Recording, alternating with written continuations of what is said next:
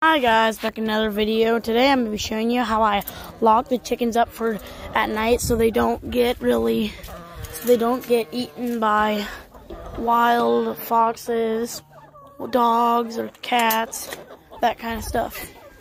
So, it's the door that you walk in. We don't use professional stuff, so we make it up. So first, what I have to do is get the feed bag, which they totally destroy. As you can see, they all know when it's time to eat and go to bed. They come in here to the crinkle. And there they go. And then they'll all start running in. Some birds get out, we'll have to get them. And come on, let's go.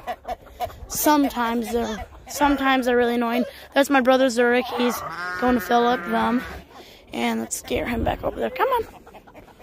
The water needs filled up. And scare him.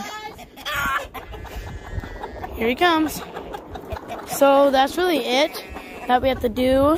And I will show you how we do the nighttime stuff for big animals in just a little bit. Gotta lock that, shut that. Man, it's real sloppy around here because it just rained a couple days ago. Chickens are scared. So yeah, I'll give you another video in just a second.